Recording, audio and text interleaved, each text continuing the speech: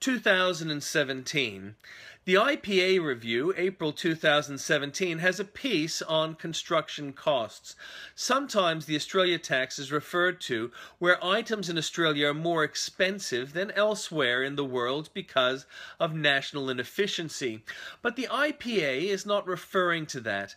The last ALP government instituted a criminal regime in construction industry where oversight of unions was removed so they could stand over business and extort money for slush funds. The result is things cost more.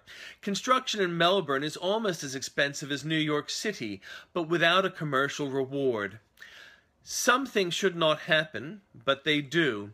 A meeting of the royal family spread the rumour that Prince Phillip had died, but the 95-year-old head of the royal family merely announced he was at last retiring from his patronage. One hopes he enjoys a long retirement. He loves jokes and would love the worry many had regarding his health. Malcolm Turnbull no longer needs to craft an insincere condolence letter. Turnbull tore up an honour Australia had bestowed on Prince Phillip. The New Zealand and Canadian ones will suffice.